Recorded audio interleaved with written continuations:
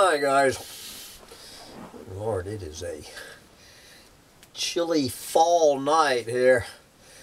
Good Lord, it is after midnight, so I guess it's technically Saturday morning, September 25th, 2021. I am back out in the Maggie May camper. I've got folks in the tiny house for the weekend, so I'm back out here in the Maggie May and freezing my ass off since I moved the heater into the tiny house. So anyway, and I also left my sleeping pills out in the tiny house.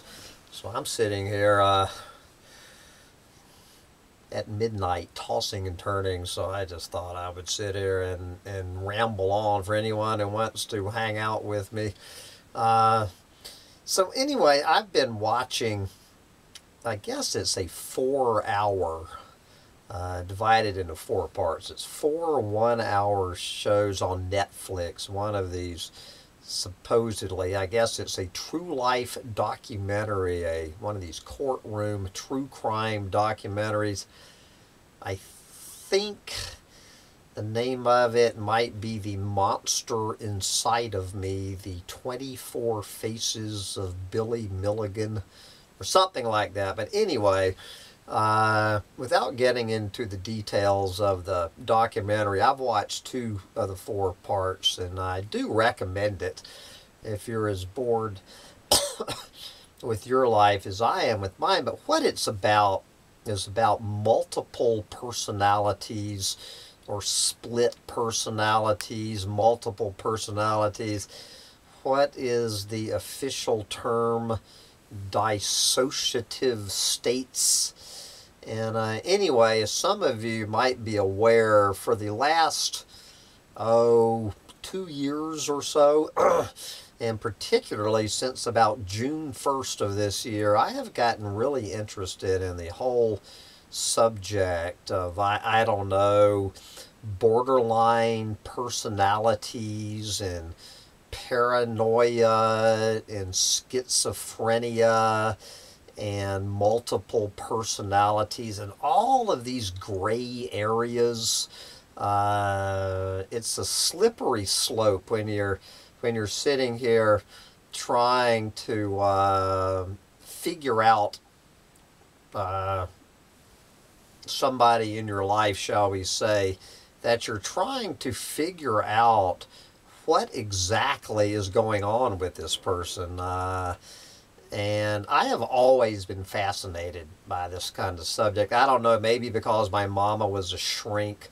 I remember in college being fascinated. I remember my abnormal psychology class was one of my favorite classes, where we got to dive into all of these, these weird things that happen to people's brains and what the hell makes people tick. And I've always been fascinated by this subject. I really love that movie and the book Sybil and the 3 Faces of Eve. And for some reason I've always been fascinated by this, but I've never known anyone who, anywhere on this continuum, until a couple of years ago I met this new friend. And anyway, I was watching this movie, and it just reminded me of this story with this friend of mine. And in the movie, what it was, they were actually interviewing this guy's sister about when she first when she first recognized that her brother, that there was something going haywire in his brain. And the details of the story aren't important, but anyway, the details aren't so much important in the story. It's just the structure of the story, that he told her, and this is oversimplifying it, you can watch the documentary and find this yourself, but anyway, the gist of it is this, is that I guess they were like teenagers, and he was a year older than her, so maybe he was 15 and she was 14, somewhere along there, and he told her this story, basically, about something that had happened or something that was going to happen or whatever, but you know, told her a story involving him, and it you know, a detailed story, not just some passing comment, but you know, a detailed story. So a couple of days later, a day or two later, she brings up what he had, he brings up to her, you know, she brings up to him this story that he told. And it's just like, you know, what's going on, you know, just to get an update on the story. Again, this is oversimplifying it. And he looks at her like, what are you talking about? I have no idea what you're talking about. I never said anything like that. Why would I have ever told you a story like that? And she's going, okay, so one of us is crazy. Either I imagined that story that you told me and I'm the one crazy, or you're the one. One of us is crazy. And so, and just the way she was recounting that story, it reminds me, and a couple of you have heard the full version of this story. Again, I'm not going to sit down and it's a great story. It really is a great story. I mean, it's a funny as hell story, whether it was made up, whether it really happened or not, and I don't know. And so anyway, this friend of mine, it's not my story is the reason that I can't tell the story. It would be, it didn't happen to me. I'm telling this, this was a second-hand story. This was a story that was told to me that tangentially involved me as a character, although I was unaware that I was a character in this story. But anyway, the details of the story are not what is important here. So my friend, it was a pretty much a new friendship. I had not known this person for very long, and so the story, it has a lot of backstory behind it that did involve me. So there was something that I did that was misinterpreted by, you know, I told a story on Humpty Dumpty Tribe, okay, and the person hearing it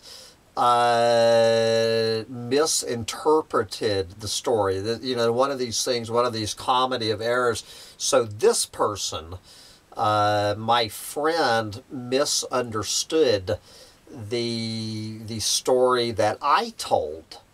That was the first problem.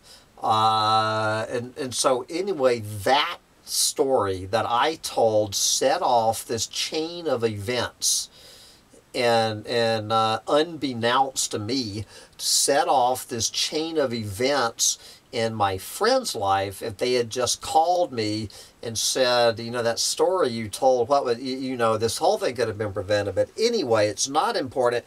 It set off this hilarious chain of events.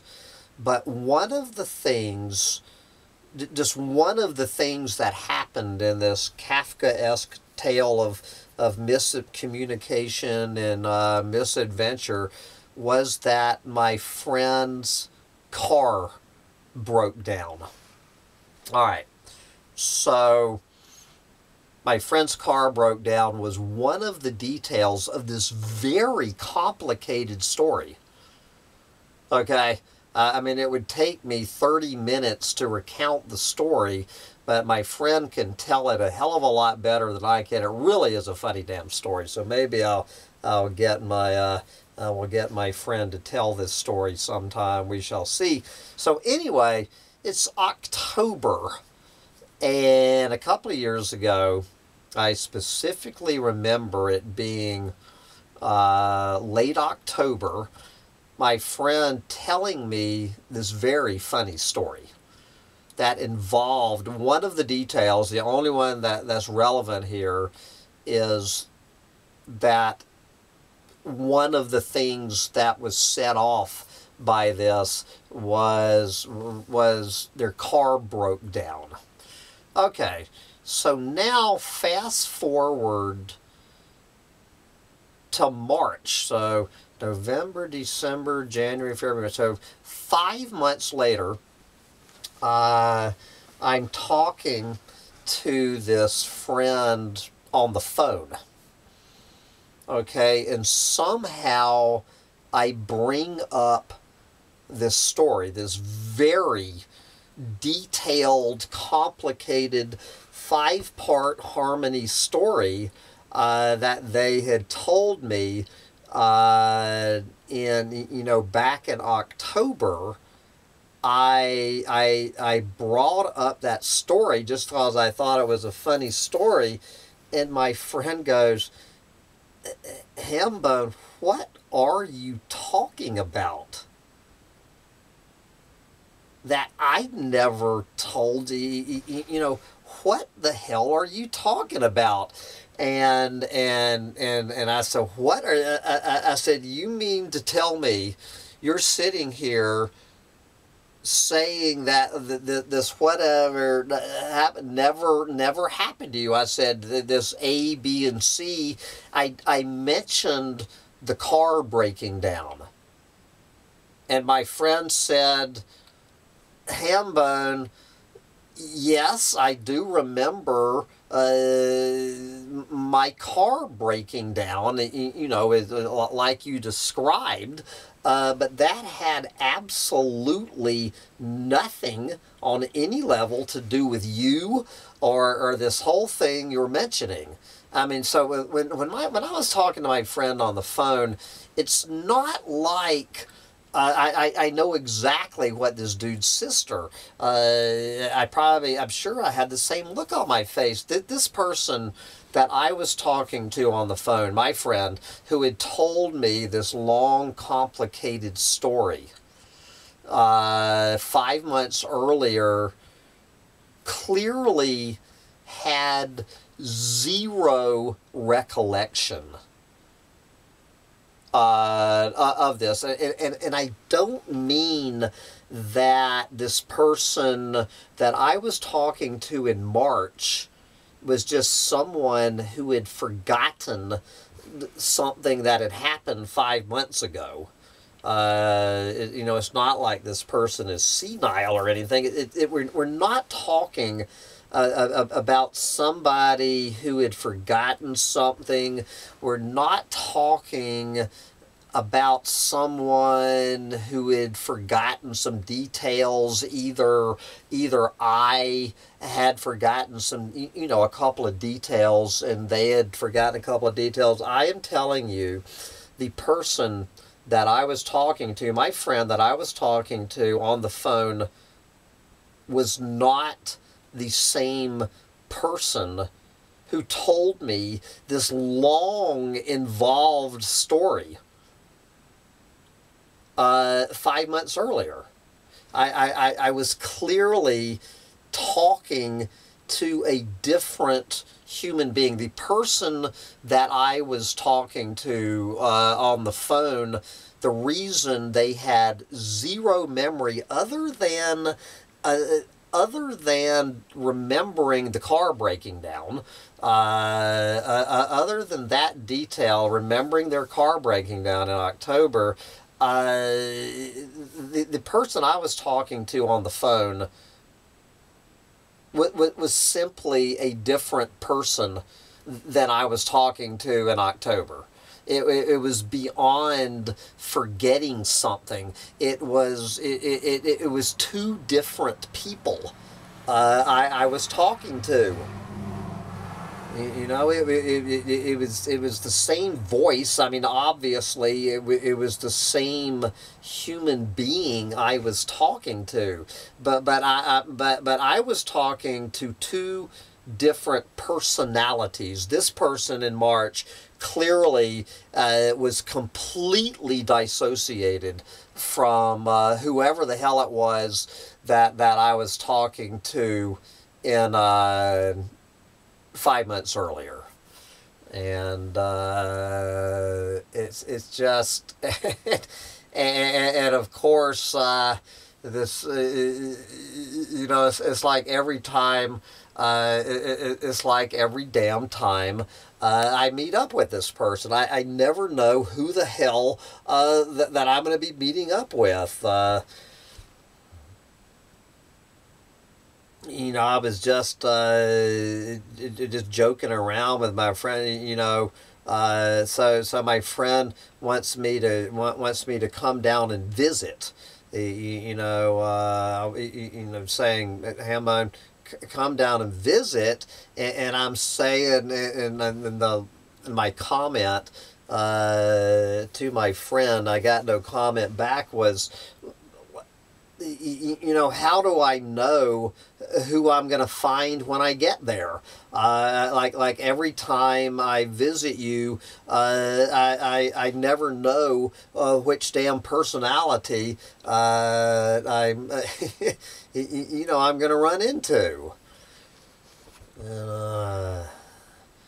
Watching this, and now, of course, a lot of people are claiming, at least in this documentary, that this dude is bullshitting, that he's just trying to get off of a serious crime, and well, I don't want to do a spoiler alert, whether the, you know, pleading insanity that you know, the nice guy, this nice guy would never have committed these violent crimes. It was somebody else who committed these crimes. I didn't commit this crime. I don't know who the hell committed the crime, but it wasn't me. And it gets into this, you know, this whole can of worms on these insanity defenses, especially with violent crimes. You know, getting off on an insanity defense. What does that mean for the victims? Anyway, I just find this whole subject fascinating, and so I'm lying here, and you know, with my own vivid imagination, you know, look at me, I'm a fucking fictional character. You know, I've got several personalities in me, like that phone call I made to that nice woman Dagmar. You know, clearly the person who made that phone call, a lot of people, a lot of my friends would not have believed that I would have made that phone call. We all, you know, as these shrinks say, you know, they of course they interview a bunch of shrinks in this documentary talking about multiple personality. Now, all of us have different facets of our personality. I mean, obviously we swing, any one of us, depending on the mood we're in, blah blah blah. We all have mood swings and that kind of stuff. It's just that, you know, these dissociative personalities, they just swing so far, and so I'm lying here after watching this and just wondering, you know, do I have multiple personalities? Are there people living inside my head? There's this guy Sam Mitchell. There's this dude Hambone Littletail. There's probably a few others that you guys have never even met. Do I have some literal other personalities living in my brain that I am completely unaware of? And obviously, if you're unaware of your other personalities, I don't know. Do I have 6 different YouTube channels? Am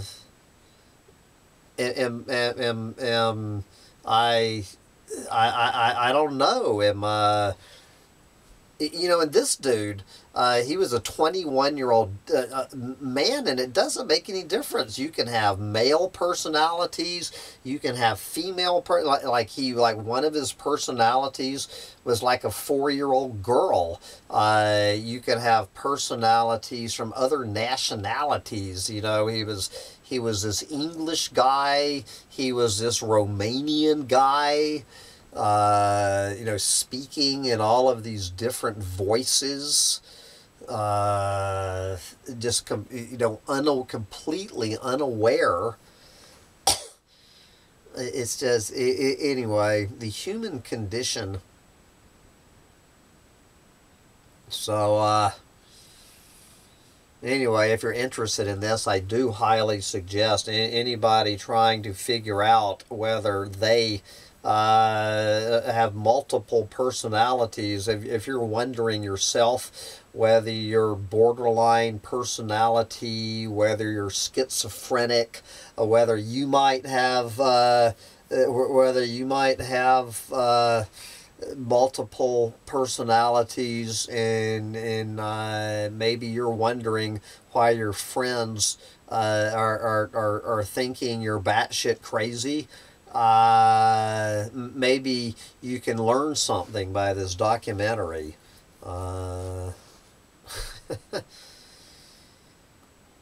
Anyway, but one thing about batshit crazy people, they're not normies. There's a lot worse things than being batshit crazy. Being batshit crazy is not necessarily a pejorative term. How many times do you hear the old saying, anybody that's not batshit crazy, what's going on this planet, you would have to be fucking batshit crazy not to be batshit crazy. The most batshit craziest people on the fucking planet are the normies that aren't batshit crazy. So embrace your batshit craziness. It's probably a sign of being a perfectly good coping mechanism. You're probably coping better than 99% of the planet by having 12 different fucking personalities. Anyway.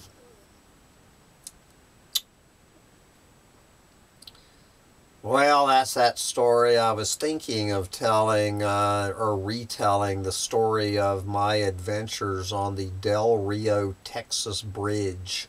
Where all those Haitian migrants are.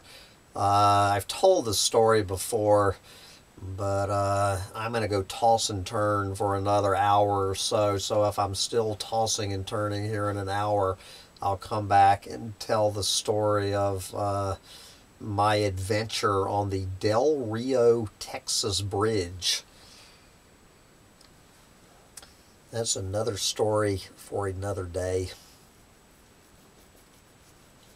Buenas noches, all my batshit crazy friends. This is Batshit Bone saying, bye guys.